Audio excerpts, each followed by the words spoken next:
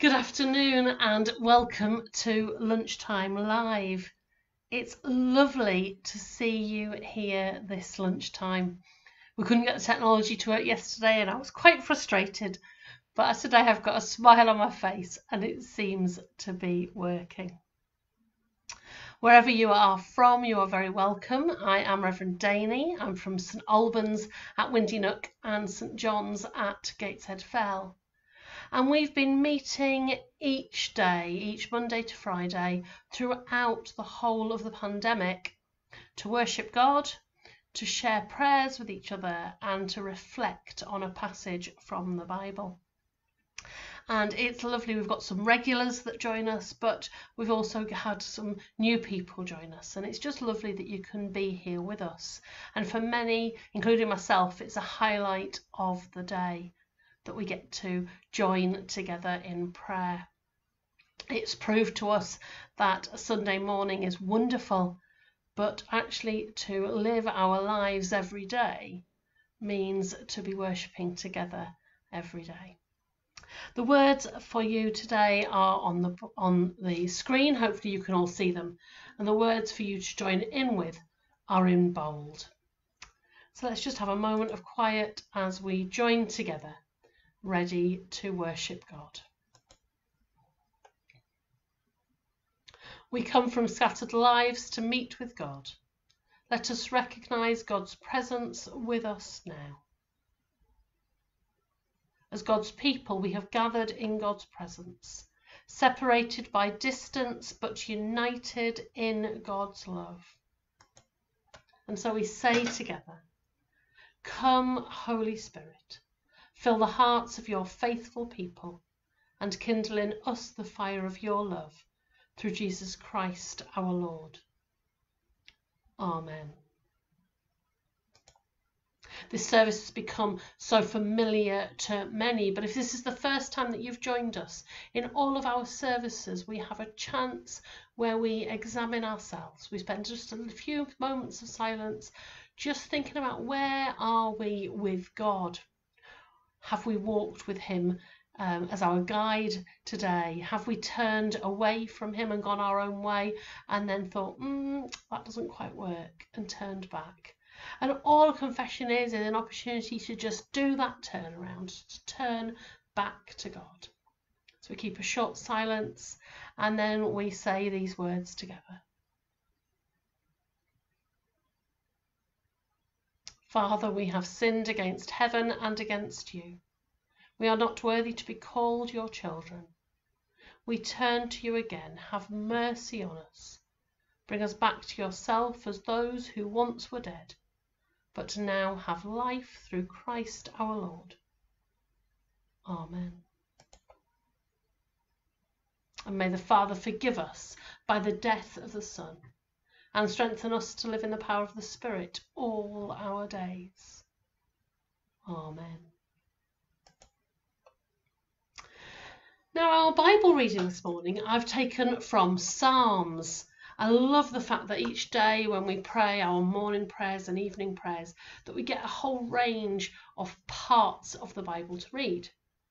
One of the other things that I do, just as an aside, is I try and read the Bible throughout the year. I try and read the Bible in 1 year, and there's apps for it, or there's all sorts of things for it. This year I treated myself to a new Bible that's called Bible in 1 year, and it's lovely because each day, as well as the readings that we have from morning and evening prayer, I get to dip into different parts of the Bible and follow that through. So there you go, just a little aside. So today we're reading from one of the Psalms, and it's Psalm 113. Alleluia, give praise, you servants of the Lord. O praise the name of the Lord. Blessed be the name of the Lord from this time forth and forevermore. From the rising of the sun to its setting, let the name of the Lord be praised. The Lord is high above the nations, and his glory above all the heavens. Who is like the Lord our God, that has his throne so high, yet humbles himself to behold the things of heaven and earth? He raises the poor from the dust and lifts the needy from the ashes, to set them with princes, with the princes of his people. He gives the barren woman a place in the house and makes her a joyful mother of children. Alleluia.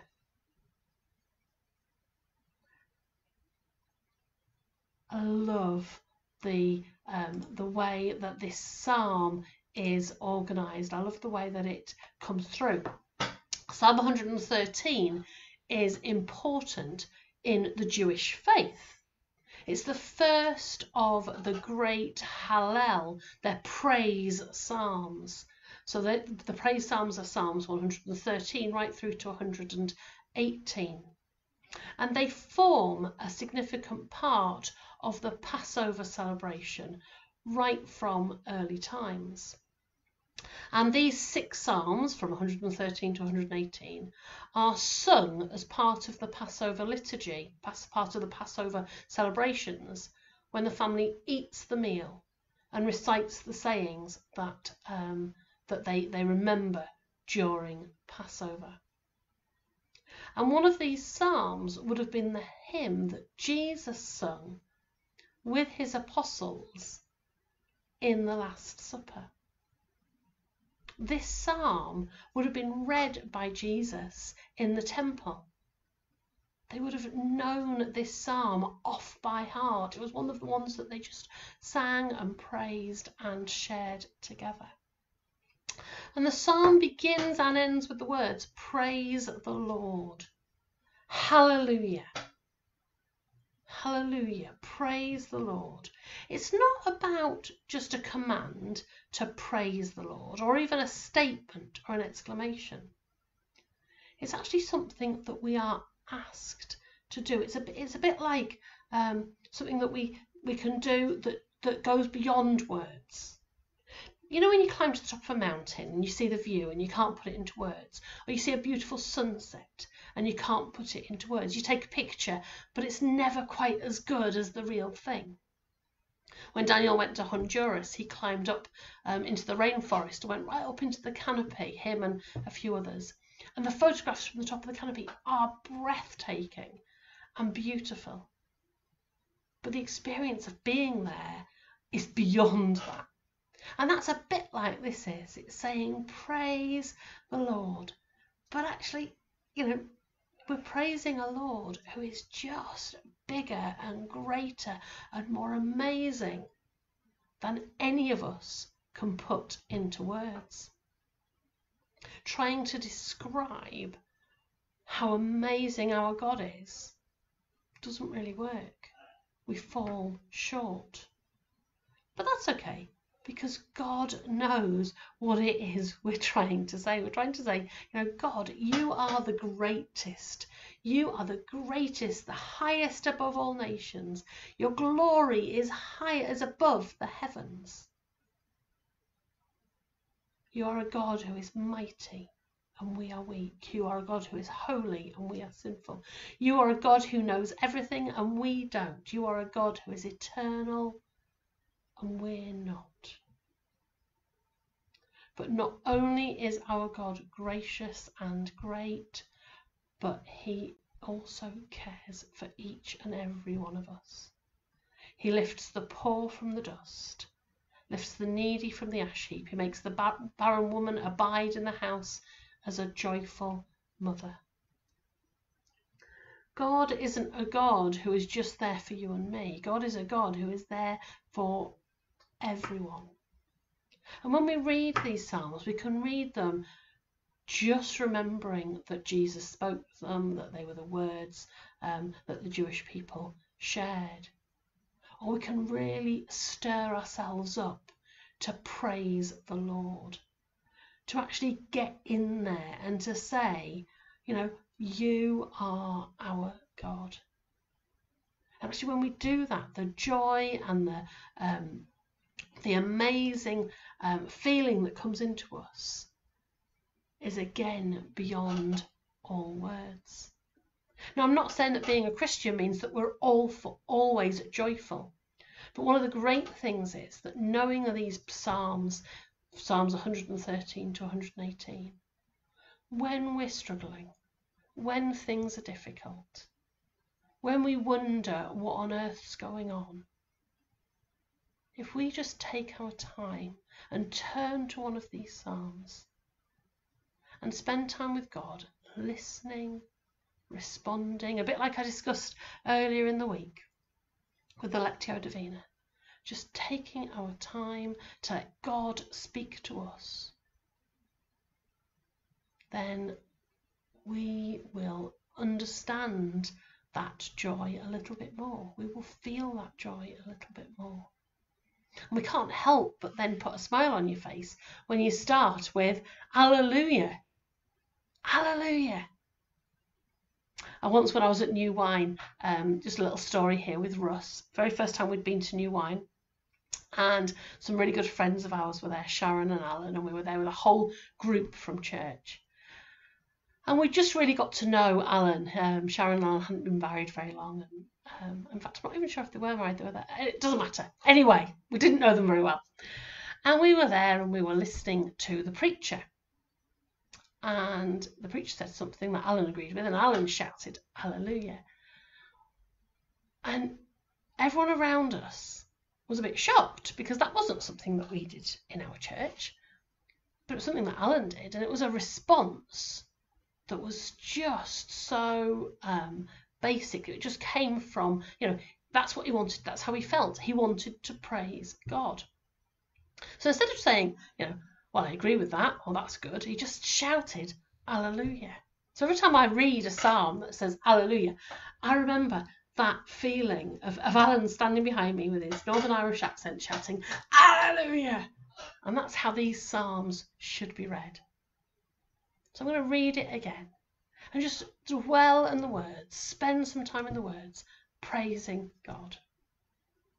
Alleluia! Give praise, you servants of the Lord.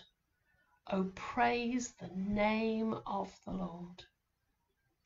Blessed be the name of the Lord, from this time forth and forevermore. From the rising of the sun to its setting, let the name of the Lord be praised. The Lord is high above all nations, and his glory above the heavens. Who is like the Lord our God, that has his throne so high, yet humbles himself to behold the things of heaven and earth? He raises the poor from the dust, and lifts the needy from the ashes, to set them with the princes of his people. He gives the barren woman a place in the house, and makes her a joyful mother of children. Alleluia. And if you want to keep praising the Lord, turn to Psalm 114 and 115 and 116 and 117 and 118. And let's continue to praise our God together. Amen. So praising our God, we continue in the words of the Apostles' Creed. I believe in God, the Father Almighty, creator of heaven and earth. I believe in Jesus Christ, his only Son, our Lord, who was conceived by the Holy Spirit, born of the Virgin Mary, suffered under Pontius Pilate, was crucified, died, and was buried. He descended to the dead. On the third day he rose again. He ascended into heaven. He is seated at the right hand of the Father, and he will come to judge the living and the dead. I believe in the Holy Spirit, the Holy Catholic Church, the communion of saints, the forgiveness of sins, the resurrection of the body, and the life everlasting. Amen. So now we come to our time of prayer. So let's pray. From the rising of the sun to its setting, we praise your name, O Lord. May your promise to raise the poor from the dust and turn the fortunes of the needy upside down be fulfilled in our time also, as it was in your Son, Jesus Christ our Lord. Amen. Lord, we pray that your name will be praised, that you will be praised. Lord, we lift ourselves, our towns, our homes, our places of work to you. That when we hear your name, it won't be through a curse, but will be through a praise. I pray that more and more people see the awe and wonder of your beauty. From the tiny perfect petals on a daisy to the beautiful sunsets and sunrises. From the mountaintop experiences to the still and quiet times in our houses that we spend with you, Lord. I pray that more and more people have opportunities to have those experiences and to recognize them as from you.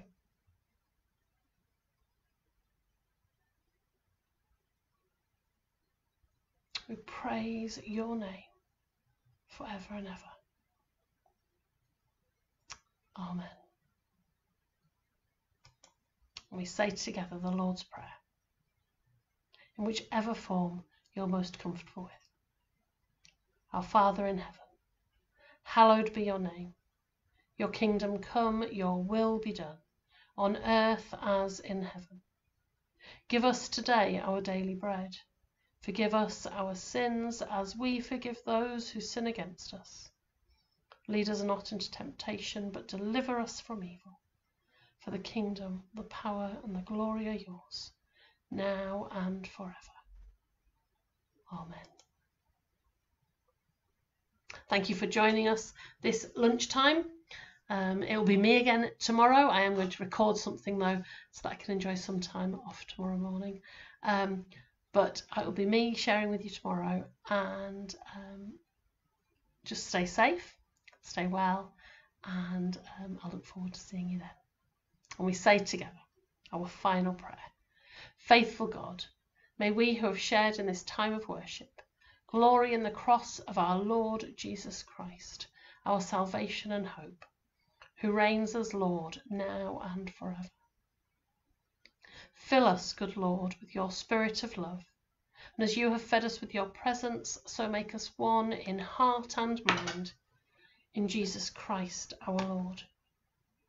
Amen. Let us bless the Lord. Thanks be to God. Amen.